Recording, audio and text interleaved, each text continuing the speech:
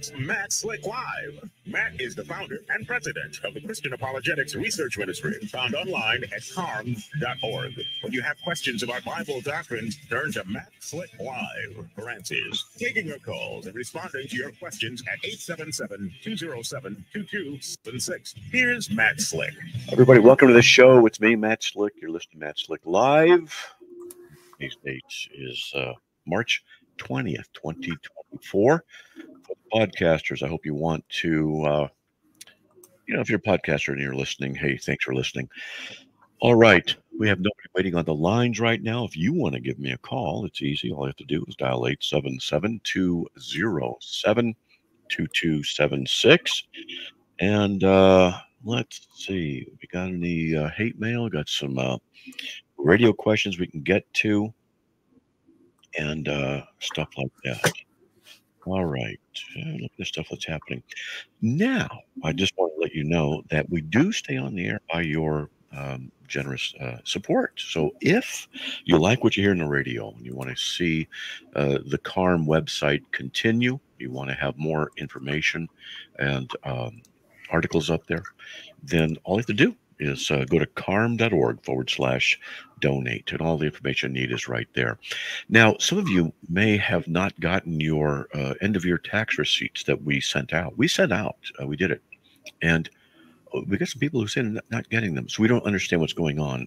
I'll be looking into all of that, and next year I'm going to do a different system to make sure it all gets out there, but just letting you guys know. And I think that's it. We have two open lines, 877-207-2276. And if you want, you can email us at info@carm.org, info@carm.org, and put in the subject line radio comment or radio question, and we can get to them on the air. We do that sometimes. So there you go. Let's get to Christopher from Raleigh, North Carolina. Christopher, welcome. You're on the air. Hey, Matt, thank you so much for taking my call. I really appreciate it. Appreciate what you do for the body of Christ and all your knowledge and devotion. My question is regarding, I'm not sure if you heard about this, but it's either called shepherding movement or heavy shepherding. Mm-hmm. Yeah. So I recently left a church that has a lot of the characteristics of that church. Mm-hmm. Now, my question regarding that is, how, other than praying, and maybe that's all I should do, but how could I go about presenting to people that I love in that church, hey, I believe this church is operating under this, Okay. So that's my question. I'm just kind of getting some wisdom and seeing what I can do. All right. So we need to define our terms. What is the shepherding movement? And it's an old movement, not like millions of years old, kind of old, but it's been around for a few decades. And basically what it is that a true discipleship, true Christianity means that you will be governed by the elders, by the pastorate, and they will shepherd you, guide you, run things through them, make sure everything's okay with them in your life decisions, etc. And that's the basics of the shepherding movement. Is that what you've seen happening at this church? Oh, 100%. And I've experienced things where it's they were propping me up to be a leader and stuff, and then when I wasn't quote unquote being good, I kind of got put on the shelf and forgot about almost, and other various different things too. Yeah. So, okay. Now, this is difficult to diagnose and talk about over the radio because I'm not in that church, sitting there, seeing what's being said, experiencing all of it. However, normally speaking, the kind of generic characteristics that this deals with are the admonition to subject the body of Christ in that local body, to the leadership of that group, to a heavy-handed and controlling level. All right. And so what they'll do often, what they're going to do is they're going to be from the pulpit. They're going to be preaching sermons about how the elders are the ones in the charge. Submit yourself to the elders. Submit to this and that. They're in control, and so you're supposed to do that. And this is dangerous because that's only as good as the people in charge are, and they should be pointing to the lordship of Christ, not their own lordship. All right. So this is what the basics are. Okay. So what they want to do, what they're doing to a large degree, is replacing Christ with themselves in some areas. And this is dangerous, of course, to replacing him, because they want to be able to tell you everything that you need to know. Well, I've seen this I've heard of people who've been in it and talked to people who've been in it, and what they've said and how they've said it worked has been pretty bad, where they are being controlled a lot. And so I remember I talked to some people locally where a church pastor was the one that you had to go to in order to find out what decisions to make in life, in order to just to run your life. And it also came to the point where the people started serving the pastor and going over to his house, washing dishes, cleaning up, fixing the yard, and things like that as service, and what it meant to be in subjection to the leadership. Okay? So this is the kind of thing. Is that kind of stuff happening there too?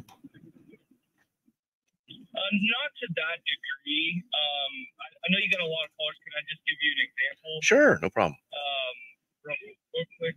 So now, don't get me wrong. I believe as like Christians, we should serve the church and stuff. But there was one particular time where they were renovating the foyer, and the house that I was living in, which is a whole nother thing, a part of this whole thing, they call it the guy's house, aka like a discipleship house. Mm-hmm. And if you lived there, you had there was no option. You had to do it, or you would get rebuked for not serving. And we had to do like some professional work, and not that I'm trying to get paid, but it was almost like, no, you need to serve or you're in sin kind of thing. So stuff like that happens. Like, oh, you're not serving, you need to do this kind of thing. Mm-hmm. So yeah, it's a dangerous thing. And so then your spirituality is judged. And then when people see that you are being shunned a little bit or rebuked by the leadership, then you're an outcast. And and then becomes manipulative. It's bad. Yeah. Yep. Yeah. Uh-huh. So one of the solutions is to lock all the doors, change all the locks on the church, put barriers up, and put motion detectors so that when anybody walks up, a super loud screaming bell goes off, and people don't want to go there anymore. That's one solution. Probably not really effective. What you can do is the biblical model is to go to the elders of the church first and bring the charges, bring the issues to them. And you want to document everything. This is what's happening. This is not in scripture. It's overreaching and it's controlling. And you present this to the elders. I would expect that the elders would reject it. At that point, you then have the option of going to the church. And one of the options is to work up a 1-page, 2-page document. And this is the kind of thing I've actually done this, gone out in front of a church and done this, and passed out literature to the congregation members about what's going on. And they don't like that. I got the cops called on me by the church when I did this here in Boise once. So it's just options. You can just say, hey, I'm out of here. But if they're controlling, then one of the dangers is that it can become a cult. So, and I'm not saying it's going to. Okay, it could be that you're completely off your rocker and you're just spewing a bunch of lies because you're from the devil.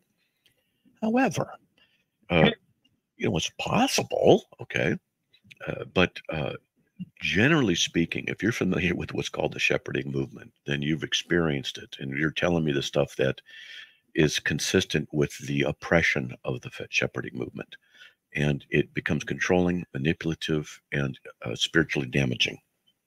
Okay, and Yeah. it can cause others to become prideful. Okay, yeah, because you're not living up to it. That's right. Yeah, yeah. Okay. All right, Matt. Well, I really appreciate it. I'm going to be very prayerful because there's people who I do love that, honestly, like there's a situation happen. I'm going to try to be real quick. Sure, no problem. Recently, a lot of people had left because of all of this. Good. And honestly, after the people that had left, there was, and I told my fiance this, I said, watch, because she didn't go to the church. She moved. Anyway, I told her, I was like, watch, every meeting that the church has is going to be about how someone is full of demons and they're being operated from Satan and all this. And sure enough, Matt, every meeting they were talking about people being disobedient and all this, and they're under the operation of demonic powers. And yeah. I called it from a mile away, and one person broke fellowship because of it, and it's the person that got hurt is like, well, I'm sorry, like I think it's good to I need to take a step back as friends and stuff, and it blew me away. I was like, man, these are hurting people. Yep. But yeah, wow, yeah, you're right in the middle of it, and you've experienced it. Now you accurately predicted what's going to happen. Yes, it becomes dangerous and can become cult-like. If it were to progress unchecked, then they become a group that only true Christians are there. And if you leave, it's because you're not a true Christian. That kind of thing. It becomes like this. Yeah. Yeah. Yeah. So now here's a question for you. What do you do about it? Because you called me up, and maybe, I don't know, between you and God, I'm not going to put pressure on you or not or whatever. Maybe God wants you to do something about it. Maybe he wants you to write something up, distribute it to the church. Maybe he wants you to go to the elders. Maybe he wants you to just do nothing. Who knows? So, but I'm a little bit obstreperous. And so I have gone to churches and tried to talk to the leadership about various issues. And basically what you're going to get is what I've always gotten: rejection and hostility from Christian churches. Yeah. When you say, why, when I was doing it for women pastors, why do you have women pastors?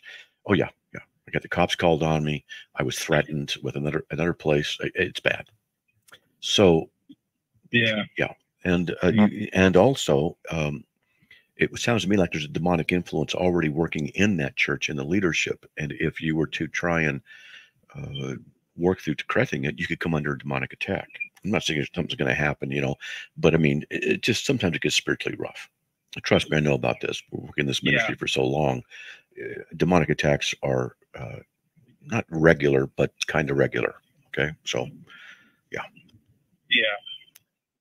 Okay. All right. Thanks, Matt. I really appreciate your insight, your wisdom, and man, you are such a blessing to the body of Christ. I mean, seriously, I'm grateful, and I pray that God blesses you even more and increase. And but thank you so much for your time. Hey, you're welcome so much, brother. Really appreciate that. God bless, buddy. All right. Hey, folks, there's a break. We'll be right back after these messages. My name is Judy Teeter, and I'm the mother of 3 boys. My youngest, Joe, was a great kid. He loved sports, music, and his youth group. One day, Joe asked me to drive him to an after-school event, which was about a mile from our home. I was driving through a green light when a car in cross traffic ran a red light and drove right into the side of our car, killing Joe. The driver was talking on her phone, so she never even saw the red light. She was so absorbed in her phone call. Before the crash, I didn't realize just talking on a cell phone while driving was so dangerous. Now it's something I think about every day. According to the National Safety Council, about 1 in 4 car crashes involves a cell phone. Hands-free is no safer. When you're behind the wheel, put away your phone. For Joe and for the thousands of needless deaths every year. Remember, there is no safe way to talk on a cell phone while driving.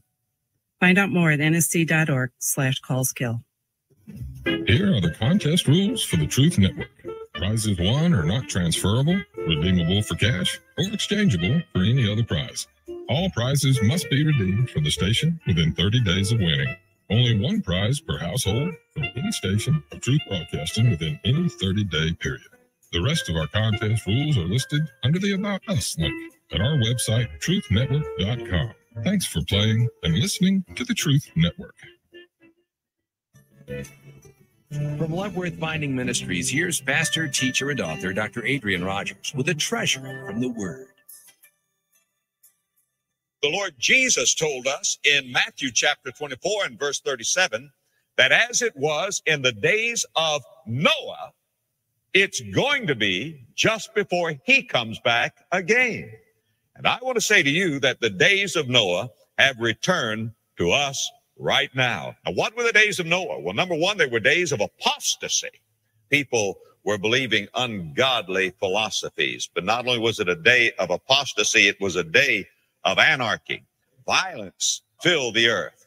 And it was a day of wicked ideas. There were philosophers and idea people and politicians who were trying to remake and remold society in that day.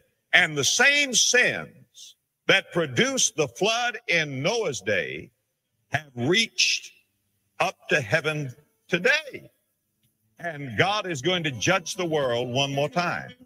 It was water the first time. It will be fire the next time. For more about Love Worth Finding and Adrian Rogers, visit our website at lwf.org.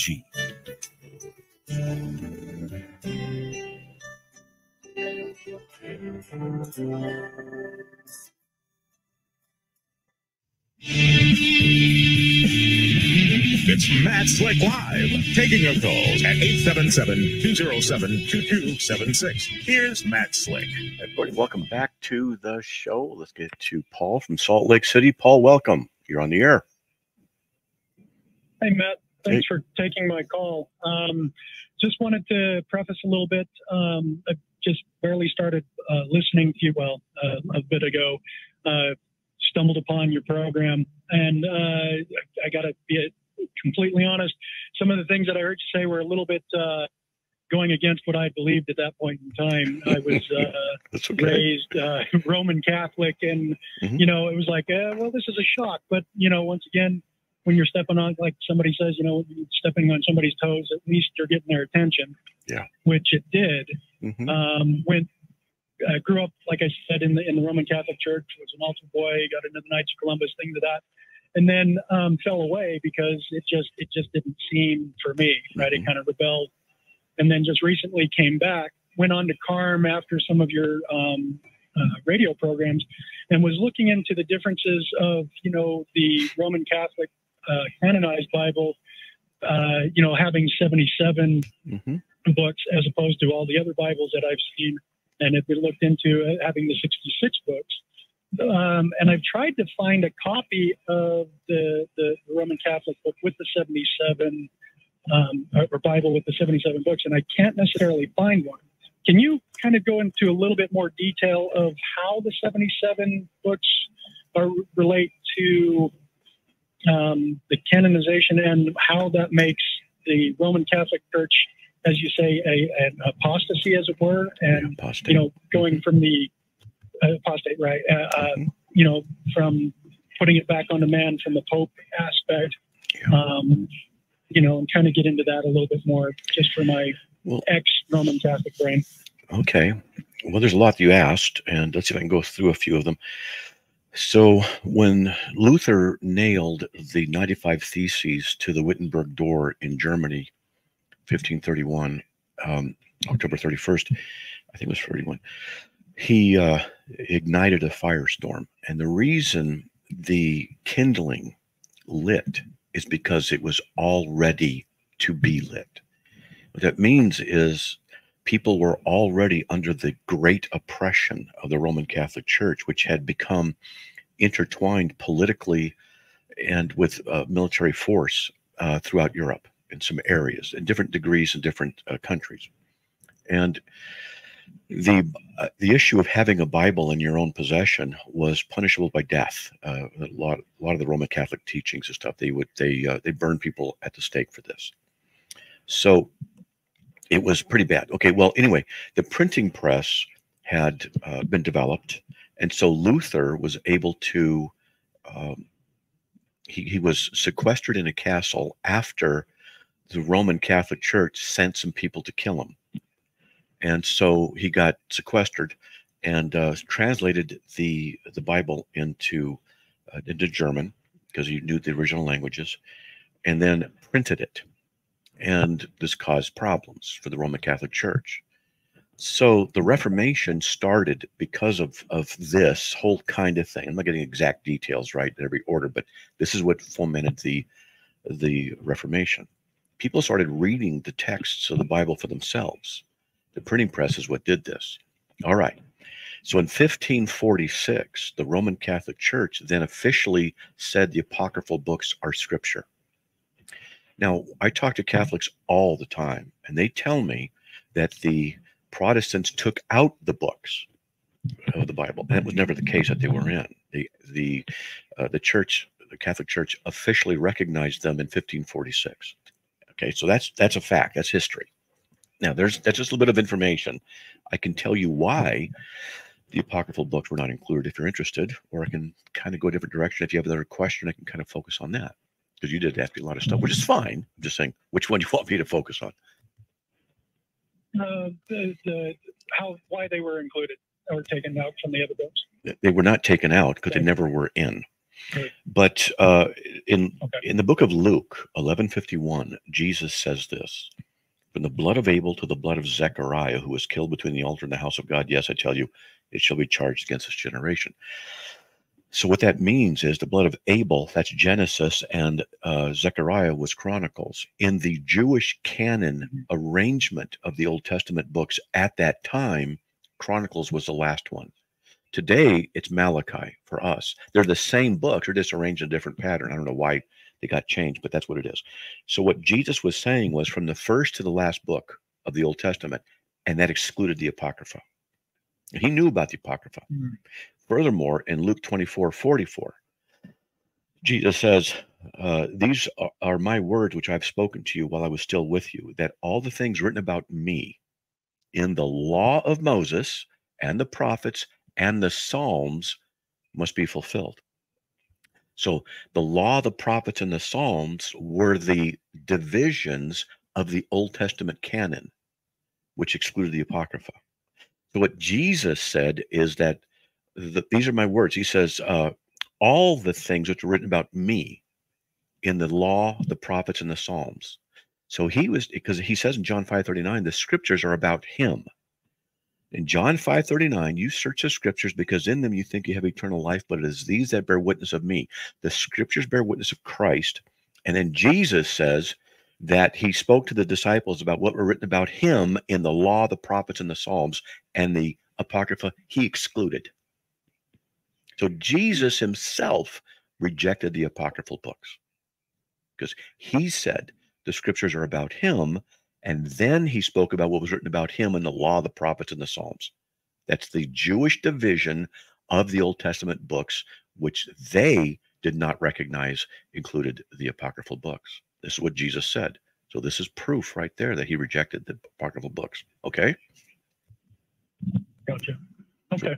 Well, and then just a real quick follow-up question on that. So with, you were talking about, Luther and the Reformation and stuff like that. So is it just the Roman Catholic aspect of it as opposed to like the Lutheran Catholic division that is the Lutheran Catholic, the Lutheran and OK some path to go? Some as opposed to from the Roman Catholic. So, well, yes and no. I went to a Lutheran college and a Presbyterian seminary.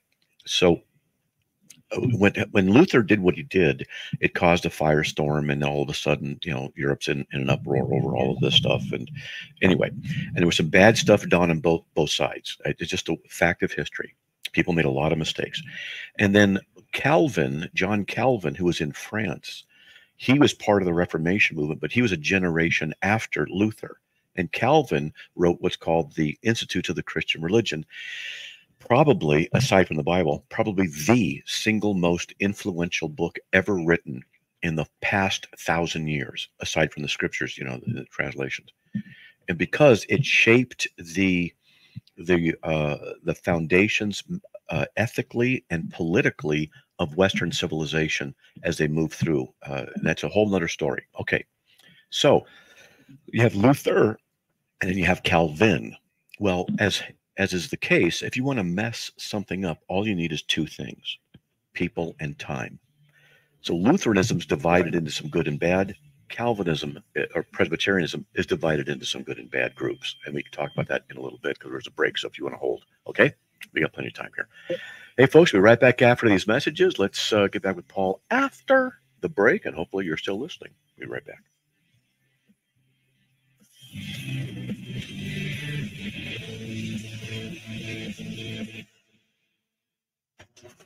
I spend a lot of time in the garage, but even more time in the rain and mud. In 95, I helped tow your moving trailer.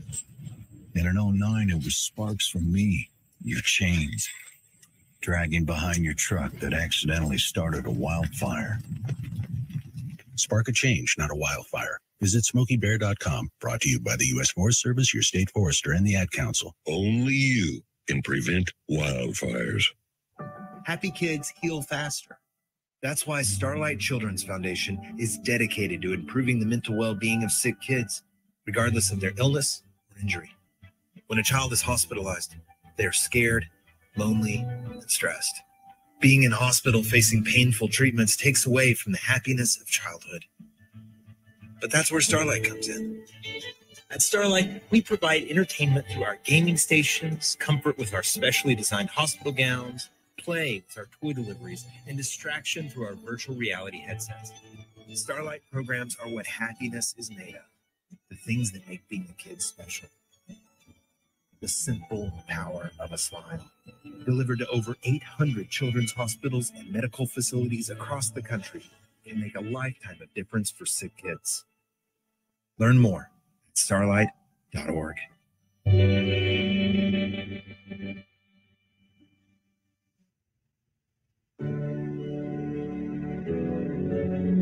Hi, I'm EJ Williams for American Humane. For thousands of years, dogs have been our best friends in our worst times. Today, we're also learning that our best friends, millions of whom are abandoned each year, are often the best medicine when people are facing obstacles. To help both people and animals, organizations like American Humane have been working to harness the healing power of the human-animal bond, finding animals in need of forever homes and training them as life-saving service and therapy dogs to help our veterans, the elderly, and children overcome the daily obstacles of life. In this way, the rescued can become the rescuers. To find out how you can help give animals and the people they help a new leash on life, please visit AmericanHumane.org.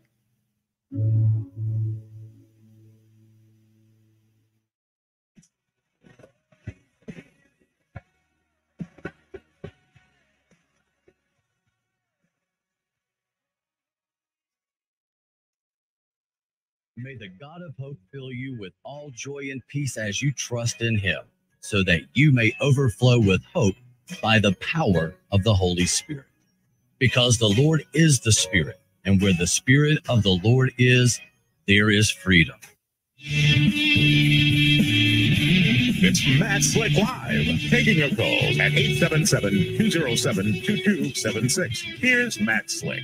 All right, everybody, welcome back to the show. If you want to give me a call, all you have to do is dial 877-207-2276. Paul, you're back on the air. Yes, sir. Okay. Thank you. So what do you got, buddy? Yeah, so well, that was it. Thank you. I appreciate your explanation, and I've gone on to your website. That's where I got a lot of this information as well. I just wanted to kind of get your take on it directly. You know, coming back to Christianity, as it were. You know, there's a lot of information out there, and I'm just I'm finding my way back. So well, I appreciate you and what you're doing. Can I talk to you for a few more minutes about this? Because I'm very concerned. I don't want you to go back to Catholicism because it's not Christian. It's a bold statement. I know a lot of Catholics are hearing this, but the reason it's not is because the gospel itself, which is around the death, burial, and resurrection, the Apostle Paul, called by Jesus in Acts 9, he clearly teaches us, as Jesus does, I can show you the references, that our salvation, our forgiveness of sins is by faith alone in what God has done. The Roman Catholic Church curses that. And it says in paragraph 2068 that you attain salvation through faith, baptism, and the observance of the commandments. In paragraph 2036, it says keeping the natural law, the precept of the natural law is necessary for salvation. Necessary. And in paragraph 2070, it says that the 10 commandments are an expression of the natural law. So it's saying you must keep the 10 commandments to be saved. Well, we can't do that. We can't because we're not good enough. There's no way. Yeah. And so the Roman Catholic Church says that you have to. And I debate this all the time with people, all the time with Catholics. I know the topic very well. And so I can go into quite a bit about this, and I've written a great deal on it. But not only that, it teaches the prayer and adoration of prayer to and adoration of Mary. And if you were to go to CARM and you look up the apparitions of Mary, I use the apparitions as a proof that the Roman Catholic Church is false, because the apparitions in Guadalupe and Fatima that the Catholic Church says are official, really is Mary, they teach demonic doctrine. And I know this because I know the Bible says. It's not just my personal interpretation, like they'd like to say. That's not what it is. It's you know, the apparitions say, you know, all who come to me, I promise salvation. Everyone who loves me, you know, it's these apparitions it's demonic. It's not talking about Jesus. And so, and then one last thing. This is in the Nihil Obstat and the Imprimatur are seals of approval from bishops that state that a certain writing that, is approved of the Roman Catholic system and worthy of being taught to the Catholic members. The Imprimatur and the Nihil Obstat are in the book Fundamentals of Catholic Dogma by Ludwig Ott, O-T-T. And on page 213, it says this, that Mary, by her entering into the divine sacrifice of her son, made atonement for our sins. So they're elevating her to a level that is just unwarranted. So the Roman Catholic Church teaches a false gospel and promotes idolatry. Okay? It's not Christian. Now, and you know, and I completely agree with that. Oh, so good. No, go ahead. Go ahead. Well, and that's where my biggest. I believe what you're saying about that, because I've cross-referenced a lot of things with the Bible. You know, the whole purgatory thing, and things of that nature as well. You know, and you know, praying to Mary, that's not in the Bible. So you know, I've come to know and trust that the Bible is what, you know, is the gospel, is the truth, and to measure everything against that. So, and that's why, you know, like I said at the beginning, the shock to me was growing up and, you know, the Roman Catholic way was the way, and now it's you know, clearly for me it's not. And I just want to make sure that I'm, you know, I want to do what I can to not follow that to a point, but also I still want to be part of the body of Christ. You know, I want to do what is the Great Commission. You know, I want to evangelize and things of that nature, but I still want to be part of a church as well, because that's, you know, kind of what we're asked to do. So can I ask what city you're in down there? Say what? You're in Salt Lake City or proper, or like in Sandy, or? No, actually I'm up north. I'm in Ogden, actually. Oh, okay. Okay. Yeah. Ogden. Yeah. I may be down there doing a debate in June or July. Anyway, in Ogden area. But I know some people in Sandy, and they, you know, they've been there for years and years, and they're good Christians, and they know Mormonism inside out, backwards, forward. They could tell you what churches are good, but I don't know about Ogden area. That's the only problem. So, but on CARM, there's an article, what to look for in a church. You can just look it up, what to look for in a church. I've looked through that. and check it out. If you got questions about something, call me up or email. Say, hey, is this a good church? And then we'll, take a look. Okay. Yeah, I'll definitely do that. Thanks, Matt. Again, bless you for what you're doing. Radio program has kind of brought me back. So, I spend a lot of time listening now and, reading my Bible every day. I just want to make sure that, again, it feels right. But again, we know how the heart is right. I just want to make sure that, I'm doing what God is asking me to do and praying on it every day. So thank you for what you do. Man, I keep listening, because there's a possibility in a couple of weeks of me being down there for a general conference at the LDS Temple. So, if I do go down there, I announce it in the radio. People want to meet me and stuff like that. It's fun. But at any rate, so, but good for you, man. Good for you. Okay. So praise God. Just keep reading that word and find a good church. All right. Will do. Thanks, Matt. God bless you. All right, man. God bless. All right. Well, praise God. Praise God. All right. Let's see. Waiting a long time. Andrew from Ohio. Andrew, welcome. Sorry, we waited a long half hour, but you're on. It's all right, Matt. No problem. Okay. How you doing? Doing all right. A lot going on. I guess continuing on the. Oh, sorry. No, it's good. From what the last caller was talking about, can you kind of give an apologetic defense of why Paul's letters are included in Scripture? Sure. And I'm just going to listen to your rant. Sure. Because if you go to Acts chapter 9, what happened in Acts 9 is that Paul was called by Jesus to be the witness and the apostle to the Gentiles. So Jesus himself called him. Now, Peter himself was also called by Jesus. And so that's a given, Peter. So this is what Peter says in 2 Peter 3:16. And he's talking about Paul. Because he says this in verse 15, regard the patience of our Lord and salvation, just as also our beloved brother Paul, according to the wisdom given him, wrote to you, as also in all his letters, speaking in them of these things, in which are some things hard to understand, which the untaught and unstable distort as they do the rest of the scriptures to their own destruction. So Peter related Paul's writings to scripture. Okay.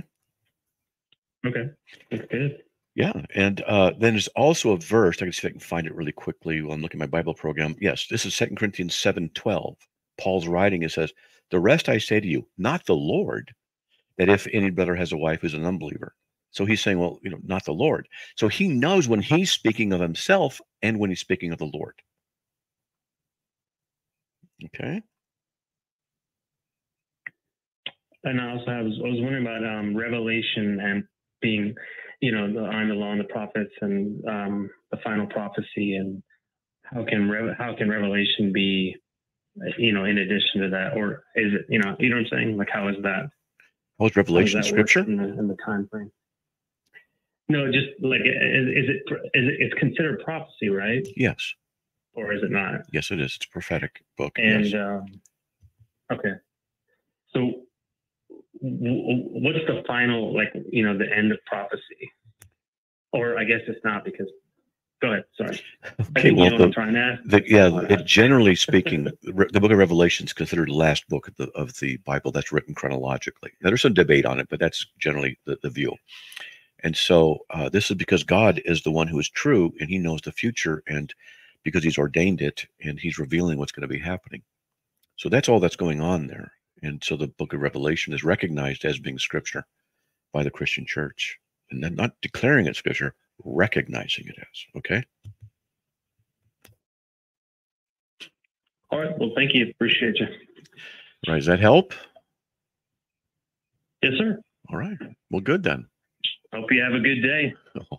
Thanks. I need it. All right. Bye-bye. All right. God bless.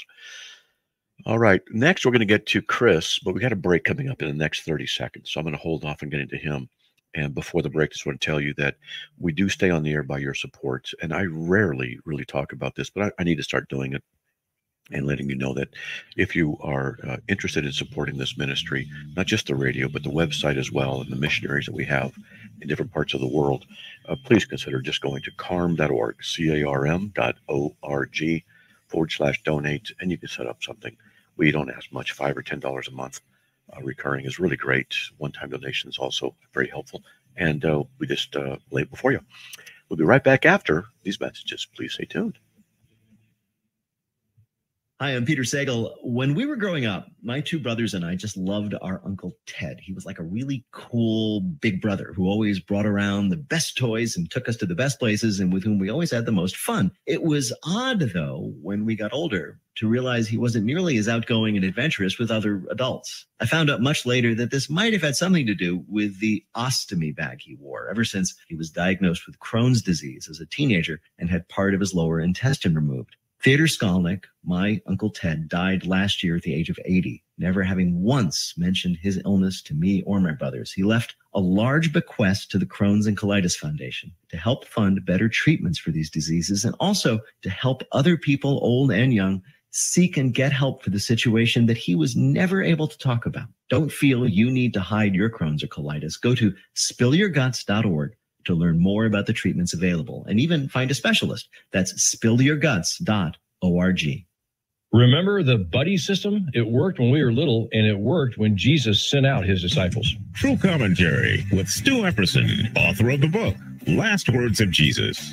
It says in Mark chapter 6, when Jesus took off the training wheels and first sent his disciples out on a commission, he sent them out 2 by 2, the buddy system. Why is this important? Because no one is an island. Quit trying to be a Lone Ranger Christian. We need discipleship. We need community, encouragement, comfort, support, protection. Who has your back? Who is your buddy missionary partner? It worked with Jesus. He sent them out 2 by 2. All the disciples went out on missionary journeys together, 2 by 2. And it will work for you today. Make sure you're discipling someone, you're being discipled by someone else. And when you go on mission with Jesus, always take a buddy. True Commentary with Stu Epperson, author of the book, Last Words of Jesus. Available now in bookstores. Learn more at lastwordsofjesus.com. Oh, praise my soul. God really loves us. Yes, God really loves us. But for a lot of people, our attachment to the past outweighs our commitment to the future. We have to stop looking back and start looking forward. The Truth Network encourages you to forget the past, face it, and move on with the love of Jesus Christ. This message is for Karina, our mom who finished her high school diploma at age 28. Hi, Mom. It's Emmeline and Nicholas. Congratulations on getting your diploma. You worked so hard and have taught us so much. We love you.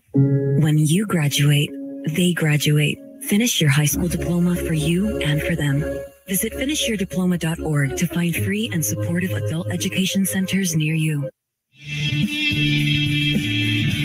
It's Matt Slick Live, taking your calls at 877-207-2276. Here's Matt Slick. All right, everyone, welcome back to the show. Last quarter of the hour. If you want to give me a call, 877-207-2276. Let's get on with Chris from North Carolina. Chris, welcome. You're on the air. Matt was shaking bacon. Woo, lots of stuff, man. You're making me smile. What's that? It's me again, Margaret. That's from a song. Look, quick question, Matt. About 3 weeks ago, you were talking, and I caught the tail end of the conversation, and the caller was, I'm not sure what his initial question was, but you were talking about cults, and you named a couple that you thought were cults. And I thought one of them was the International Pentecostal Church. No, United Pentecostal. The United Pentecostal. Yes. So what's your thoughts on the International Pentecostal Holiness Church? Well, it just so happens that because you were waiting and the producer typed in that name to know what you're talking about, I researched it during the break.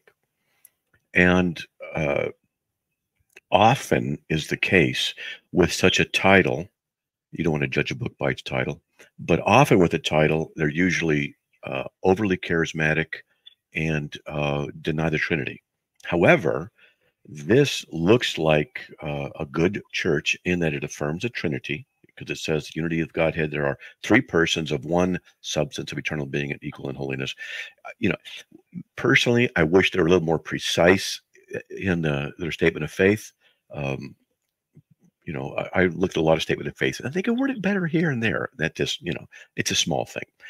But the only really, and I looked at this stuff, justification by faith alone. But here's something that bothered me, and it might be because the writing is not as clear as it needs to be. Number 7, I'm going to read, then go to 11.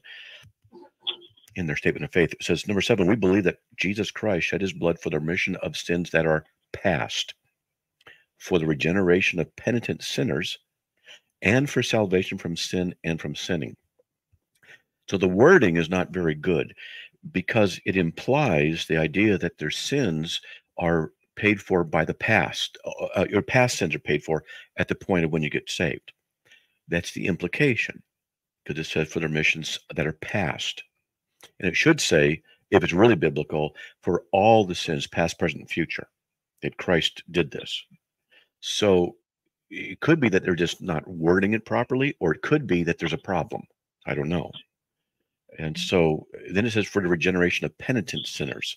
And then we get into some other theological things about that, which I would ask them, the logical versus temporal priority, regeneration, faith, and things like that. But those are nuances I like to get in with people.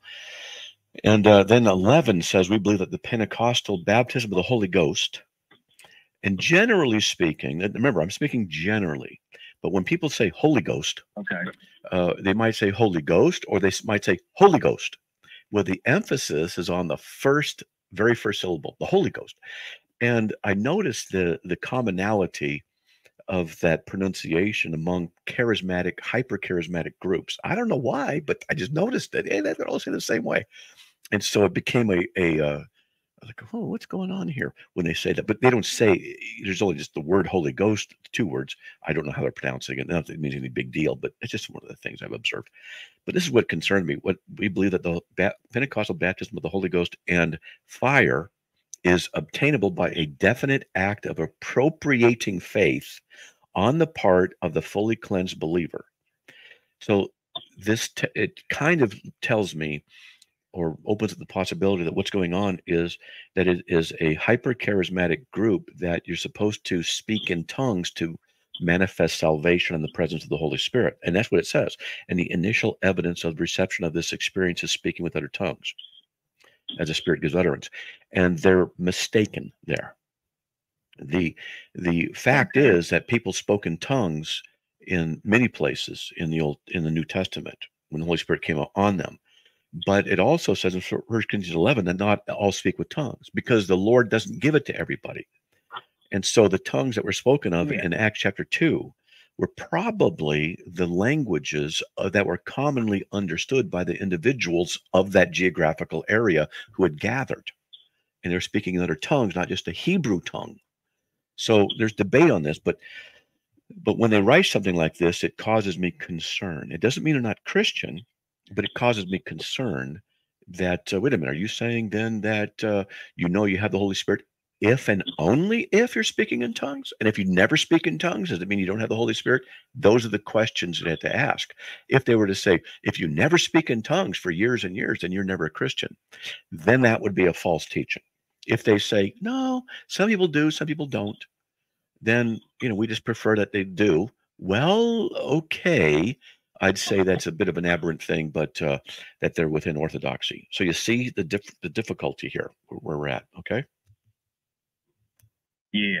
Yeah, and then number 12 is also a bit of a problem. Because what I'm thinking, what you were just referring to as speaking in tongues, is when they had Paul out there in the front.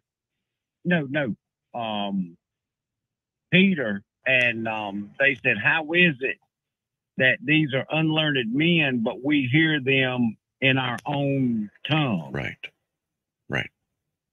That's Acts 2. Yep. Okay. Mm-hmm. All right. But overall, it looks okay. Overall, it looks within orthodoxy. From what the statement of faith says, I have some concerns but they're not like concerns of they're denying the Trinity, denying the deity or resurrection. They don't think they said that if he raised, crucified, dead, and buried. Wait a second. Very God, perfect man who actually suffered. Was, you said. Yeah, and it doesn't say he was raised. Now that could just be an oversight. Well, look at this. This is good, though. So that the two whole and perfect natures in Christ, that's good. The Godhead and the manhood were joined together in one person. Very good.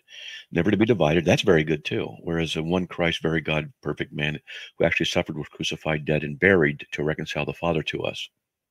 Oh, it does say, here it is. We believe that Christ did truly rise from the dead and took again his body with all things appertaining to the perfection of man's nature. Interesting. And heaven sits there. And yeah, so they affirm all the essentials. It looks like they're within orthodoxy. It just, I think they're a little bit, might be a bad thing in that there might be too charismatic, hyper charismatic stuff like that, name it and claim it, because it also says in number 12, we believe in the healing as an atonement, so that you're supposed to be healed, but not always the case. Now, it just depends. I do know the pastor, he said, he's referenced it a couple of times that he'll say something, he says, and I'm not talking about the name it and claim it, but he said one that ripped me up. He said, blab it and grab it. Yes. Yeah, the pastor is super awesome. But you had referenced about going to Carm, and you said telling the other caller, you said go to Carm and go, and I couldn't follow it after that. When I went to Carm about determining cults and things like that. Yeah. Was it under heresy?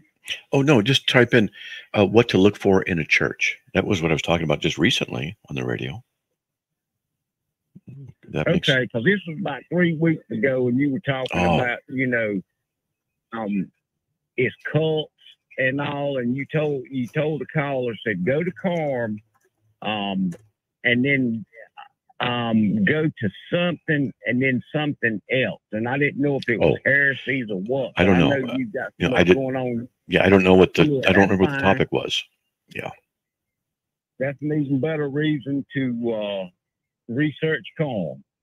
Well, Matt, thank you so much. I know you ain't got but a couple of minutes, so if there's anybody calling, I'm going to let you scoop. But thank you, sir, Hal. All right.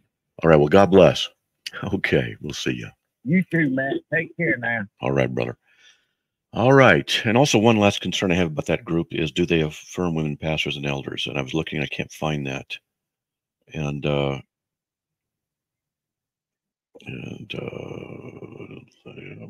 be looking while I'm talking. All right, let's get to Herb from Raleigh, North Carolina. Welcome. You're on here. Hey, Matt. I know you don't have much time, but I wanted to ask you real quickly. I saw a movie not long ago, Jesus of Nazareth, and it brought to my mind about when King Herod, I think it was, wanted to have all the babies killed. Well, I looked it up online on the computer on some site just to learn more about it, and it said that they don't necessarily believe that actually happened, that Christians just dramatized that. No, it happened. Have you ever heard of something that ridiculous, or what's your feeling on the story? I have no reason to doubt it, but I'm amazed that some people, in that article, they said that they don't put a lot of credence into that. Well, I didn't know what you thought of it. Yeah, it did happen because it's recorded in the scriptures, and that's it. It's not just a hyperbole, exaggeration, or anything. And so it did happen. And yes, I do know of instances and people who will deny that such a thing did happen. Yeah, but it did. Okay. Well, that's sad. Yes, I mean, it as is. horrible as it was, and then people deny. That's just unbelievable. But, well, buddy, I appreciate it. I just wanted to catch that real quick. I thought about it. Let me call you before you get off there. And I listen to you every day, and still praying for you. Boy, do I need it. Boy, do I need it. Okay. Yep. And if you spend time with me, buddy, I was rear-ended. What's that? I was rear-ended yesterday. I said I was rear-ended Friday in my car, so I'm recovering from that. So I need it too right now. I'm pretty pretty sore, but I'm okay. Well, praise God. We've got a prayer team, and Joanne's on it. So what she'll do automatically, because that's how she is, she will just start having you lifted up on prayer. Okay? Tell them thank you so much. And thank you as always, Matt, and God bless you all forever. You too, man. God bless. Thanks. All right. All right. Bye-bye now. Okay. All right. Oh, man. So I'm going to just very generically say, for those of you who are out there in Carm land, would you please consider praying for this ministry? There's let's just say some attacks are coming. Just part of ministry, just stuff, and just ask you just pray. I'm not going to get any details. It's not a big deal, but if you would be so kind as to lift up this ministry and Carm and stuff, God will put it on your heart what to pray for. Okay, and also I just want to say, if you'd be so kind as to consider supporting us. And this is not what I was thinking about, the financial stuff with this ministry. This is a different issue altogether. But I just want to let you know that we do need your support, and we're not dying here. But if you would be so kind as to consider supporting us with $5 or $10 a month, that's what we ask. All you have to do is go to carm.org, CARM.org, and /donate. And all the information you need is right there. And you can set it up very easily, and you can stop it when you want. And we do appreciate that. We like recurring, even if it's just a little bit, because it tells us what the budget can be when we work on things. We know what our finances are, and we do need that because we have missionaries in Colombia, Turkey, Brazil, Malawi, and Nigeria, and we're supporting them as they preach the gospel. And they don't get a whole bunch, but I'll tell you, they're great people of the Lord. Anyway, there's the music. I'm out of here. May the Lord bless you by his grace. We'll be back on there tomorrow, and we'll talk to you then. God bless everybody. Bye.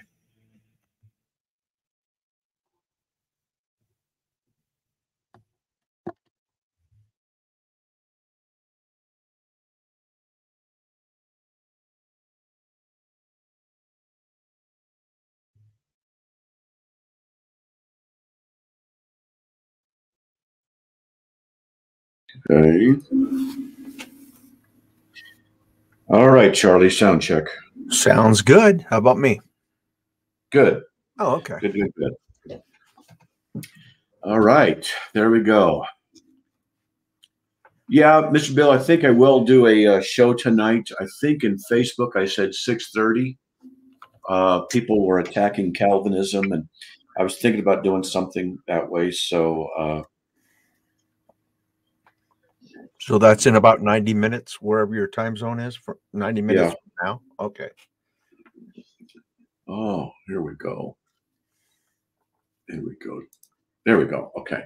So, yeah, I did it last week, and I was thinking about doing it again this week just to see. And I don't plan to do it regularly, but you never know. It's just seeing, because it went well last week. We've got 2 people up with questions or statements in Clubhouse. Okay. Ed's first. Okay. Ed's first, and then Chris. All right. Go ahead. Go ahead. You're muted, Ed. Go ahead, Ed. Oh, hey, Matt. How are you, buddy? Oh, worn out, tired, beaten, but swinging. For a good reason, but I don't have anything really to say. I just wish you could get out to Pocatello. I'll buy you a coffee at McDonald's. We get the seniors price. Wait a minute. Wait. You're in Pocatello? Yeah. You never get there, do you? Yeah, my brother teaches tennis out there at a club. Oh, is it the one south of Pocatello, the country club, or Pocatello? I don't know.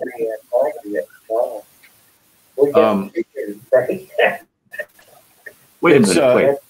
You're in Pocatello? Yeah. Okay, well, so feedback going. So yeah, my brother teaches tennis out there at a club. Okay, hold on. So Amy, I think that's you, Amy. think you got to mute yourself. Here, I'll mute. There you go. So yeah, he teaches out there, and I'm supposed to go out there in 2, 3, or 4 weeks, and we're going to, or what we're talking about doing actually is meeting in Twin Falls, because he's there, I'm here, and up in Nampa, and then we're going to spend a day out in Twin Falls playing tennis. He's got a racket for me. I used to play a lot when I was younger, but haven't picked it up in so long. But we want to do some filming out there in Pocatello of him playing tennis and work up some stuff. And so, you know, I go out there, might spend the night, you know, that kind of thing. But yeah, I'm out in Pocatello. I mean, he is.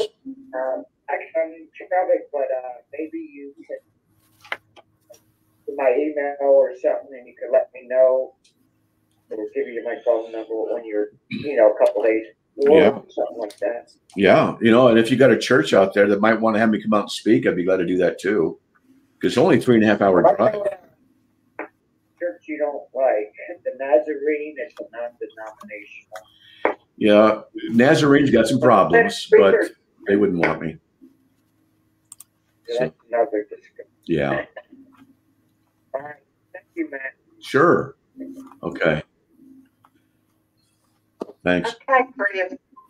And Crusader for Christ 99. Thanks for that $20 rant. Wow, thank you. Really appreciate it. And Ed, before Chris starts, you can email your information to info@carm.org. Yep.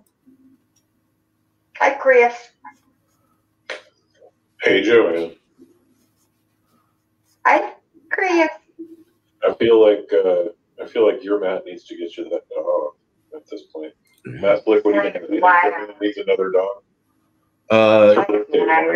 Yeah, a Grand Mastiff, 3 or 4 more Grand Mastiffs. Or a St. Bernard. Grand Mastiff, I think, is even bigger. So, yeah, there is the world's biggest dog. I remember seeing something like that. So, what's the world's biggest dog? It's like the size of a small horse. The world's biggest dog is a Kama Zorba of La Lusa, an old English Mastiff. He weighed 343 pounds, measured 8 feet 3 inches from nose to tail. Woo, that's right up Joanne's alley. Yeah, a couple of those in your house would be great. Yeah. We lost our Doberman and our Chihuahua in September, 2 weeks apart. You remember that, Matt. And so we're down to 3 now, and my Matt won't let me have another one. And Good. He's standing here grinning. He's standing here grinning because he knows he's so mean. Well, if I could have it the way I want it, I want no animals. None. Not even a cat. I would like to just have nothing, less to take care of. But I will admit, Flopper is kind of nice. Yeah. I tell you what, I had a mastiff. Okay. I was gonna say I had a mastiff, and he took my full-grown son's head and had it in his mouth. He was 150 pounds, and he wasn't even a year old. Wow. That's big. My son had one, and it was a big couch potato. Yeah, yep. Yeah, she'd let the kids dress her up and put glasses on her, and they'd take pictures, and she stood for it all. Didn't bother her a bit. So Amy has a question. Why would it take 800 years for the prophet Joseph Smith to materialize? They would just say that's just when God chose to do it. That's all. They're just going to say that's because that's what he chose. Yeah. So Matt, yeah, I wanted to, first of all say you're a dirty Manichaean and Gnostic. But aside that, I did have a serious question. All right, what have you got there? Yeah, I'm going to come up with a good one. You got to have your ancient heresy list up. Oh, I got an ancient heresy, a new one I just learned, but I got to remember the word. Okay, I got to even pronounce it. Hold on. You're a slimy Sandemanian. Ooh, Sandemanianism. Sandemanian. The belief that you don't have to have a changed life in order to be saved. Manifested. Oh, that's just called free grace. Yeah, free grace crap. Yeah. Sandemanianism. I'm going to write an article on it. Yeah, I first thought that had something to do with building castles at the beach or something, but yeah, while you're wearing sandals for the Sandemanian. Yes, that's right. There you go. And you have to have hourglasses to measure your time. Like right there is one right there. Oh, you can make it have something to do with Dune as well. Yeah, I can see that movie. I like Dune. Did you see the second one yet? No, I haven't. My son and I just went for the third time today. Really? It's good, huh? Yeah. It's really good. I want to go see it. My wife goes, don't go see it. Go see it with some friends. I just want to go see it. All your friends live 1,000 miles away.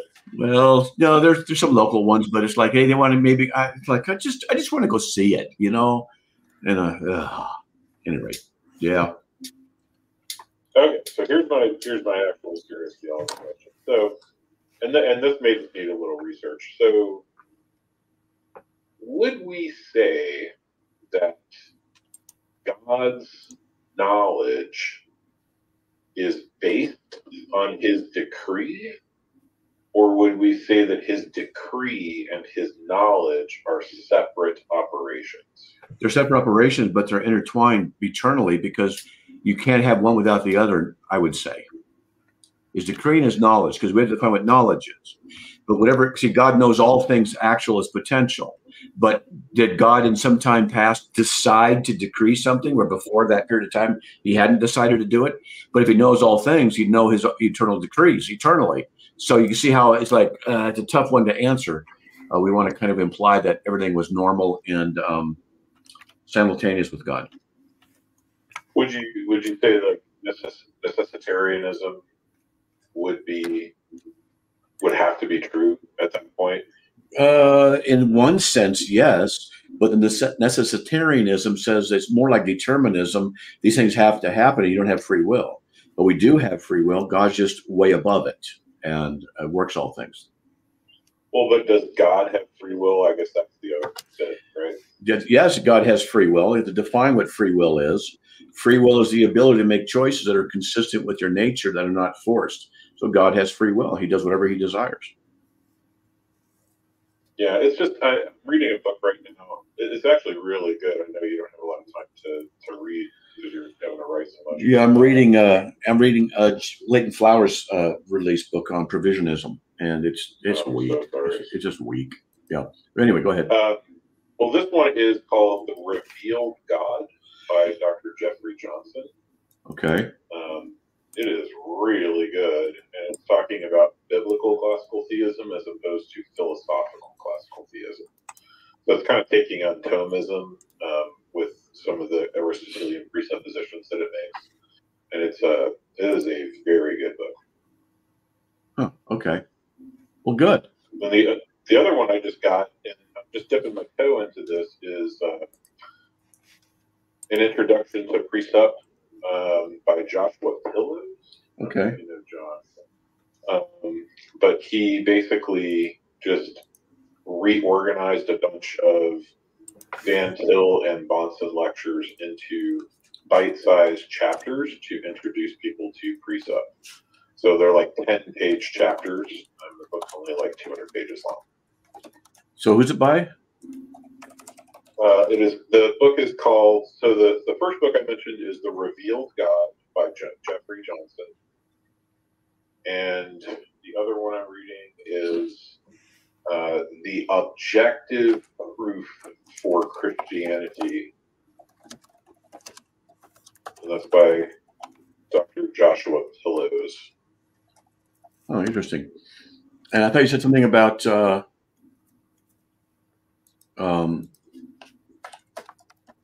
presuppositionalism. Yeah, so the objective truth for Christianity is the intro to Precept. So it's like 10-page chapters introducing. Oh, okay. and it's so I've just started reading about the tag argument, and it's very complicated. It can be. I have a way of breaking it down. You have a way of breaking it down, but yeah. But I can't find the book. I'm looking for it. Objective Proof for Christianity. Let me see if I can. Can you see the chat in Clubhouse? Yeah. Okay. Let me see if I can find a link. I'll put it in. Okay. While you're doing that, Chris, Bill can ask a question. It's probably about Warren McGrew. Yeah, I got with Matt's question last week. That Warren can't answer.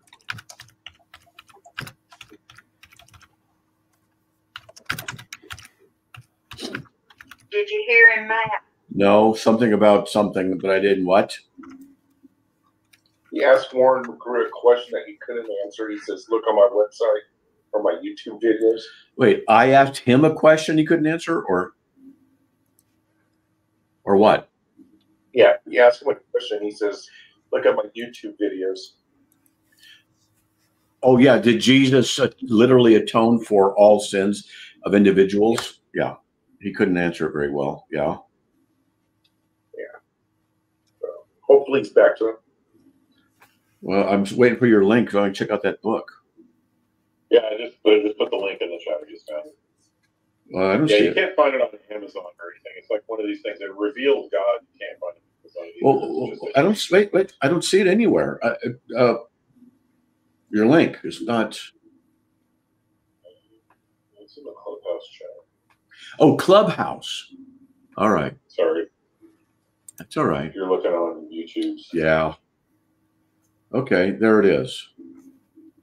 There you go. Okay. Do you want me to post? Do you want me to post a link for Revealed God as well? Sure, if you want. Sure. Yeah, Revealed God is a lot. That's a heavy lift. That's pretty dense. Never mind then. This one I'm interested in. But you know the other one too. Put the other link in there anyway. You never know. Yeah. You got it. I know that there's like a lot of Reformed Baptists are having to deal with like Thomists rearing their ugly head again, and people just becoming papists. And so yeah, I think Revealed God is a real good primer to fight some of that stuff. Yeah. Yeah, you never know. So yeah, put it in there and I'll look at it too.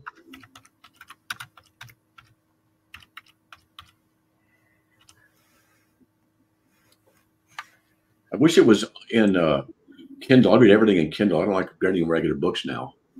But I think the Josh Pillow is you can get it on Kindle. Yeah, I think there is a Kindle version. The Objective Proof for Christianity, right?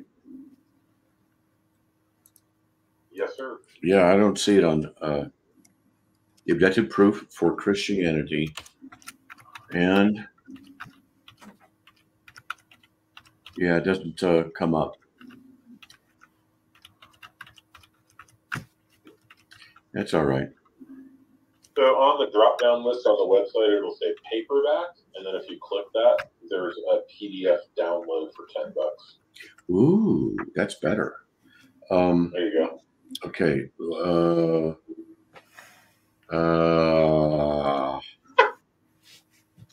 I don't see where do you go then for that PDF? So if you look on the little, I'm on the mobile site. So if you look on the little website, when you click that link for the Objective Truth of Christianity, there's a drop down for either deliverable of a paperback, which is what I got. I see. If you click the little drop down, it'll go to PDF download, and the price changes to $10. Okay, there you go. Thank you. Okay, good. Is the other book on there too? Yeah, I'm getting the link for that. Give me a moment. What's the name of it? I'll just type it in. I'm in there. What is it? Oh, well, it's not on that site. It's on, you got to Google it. It's The Revealed God by Jeffrey D. Johnson. Okay.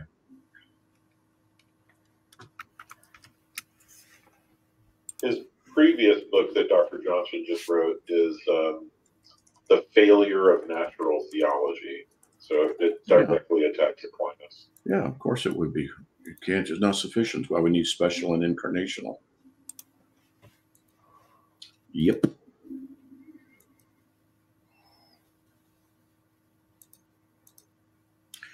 Anyway, I thought those books are really good, so you might enjoy it. I think you're really going to like that Phyllis book. Yeah. Yeah. Yeah, I think so. Okay, good.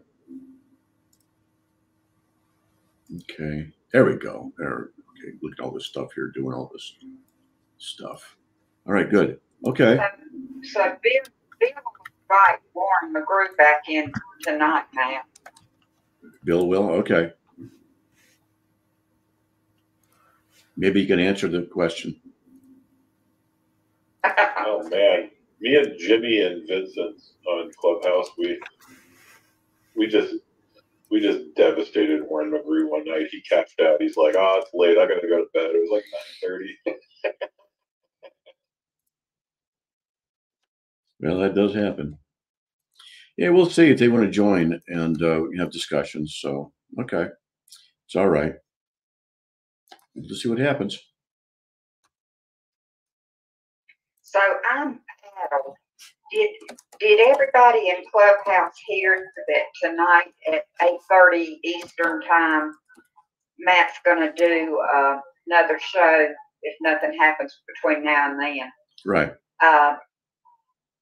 He's going to do another show like he did last week on Facebook and YouTube. Yeah, I'm going to do that about an hour and 10. I'll just open up, see what happens, just to see. Is it going to be on here too? What's here? Clubhouse. Wasn't thinking about it. I'm just going to send it to like. Were you thinking of Rumble? I could do it. I guess I could do it with Rumble. Rumble and Facebook, Carm, and YouTube Carm. I'll do that. I'll see about Facebook too if I can do it. Okay. Cool. YouTube. But he said, "Are you going to do it on Clubhouse?" I wasn't thinking of doing that, but I'll consider it, I guess. Matt, that's where all the rude anti-Calvinists that were yelling at you the other night are from. Come on. Yeah. What? You found rude anti-Calvinists? Yeah, radical. I know that. Imagine that. Don't you remember Summer? She was very rude. She was terrible. Oh yeah, she was horrible. Well, we all have runs with her. What's that? We all have our run-ins with her. Oh man, Yeah. I had no idea. She was... Malak just read that book too, Matt. And then he tangled with you for about 2 minutes, and then he cashed out because he was like, "Well, I'm not going to tell you what I think. I just want to know what you think." And you're like, "That's not how conversations work." That's right. That's right. It goes two ways. I'm not going to answer your question. Go away then. Yeah. Yeah, you're not the boss of me. That's right. Well, I put the link for that Revealed God book in the Clubhouse chat. So all right. In the Clubhouse chat, you'll see that book. Okay, sounds good. Thanks. Yep. It would be. Do you do interviews ever with like other teachers or? What do you mean? Do I interview? Get interviewed or interview them? Well, both. I mean, I suppose, but like, like do you ever? So, like, for instance, if somebody comes out with a new book, do you like interview them for your show or anything like that, or do you? No. Not really like one of the things you do. Yeah, I don't really like doing that. Yeah, it doesn't. No promotions, Chris. People, it just doesn't. I don't know. It's just like whatever. Hey, you want to interview me on your radio show on how great my book is? Like, I don't even know. I haven't read it. I don't know who you are. So, I don't like to just jump in and say, okay, Yeah, I mean, this is a very dense book. I mean, it's taken me 2 weeks to get through the first 70 pages. So. Oh, that's fast for you. That is fast for me. Let me tell you. And then whenever my 14-year-old starts getting big in his britches, I just hand him Jonathan Edwards. I'm like, great, read a paragraph of this. There you Knock go. yourself out. There you go. I'm can do promotions though. Matt Slick has books on Amazon. Yeah. Yeah. All right, everybody. I'm going to get going. I got to rest, eat, get ready. Okay. Okay, God bless you. All right. I'll put links in the CARM calendar, you know, carm.org/calendar. I'll put that in there. All right. God bless everybody. You We'll too. See ya. All right.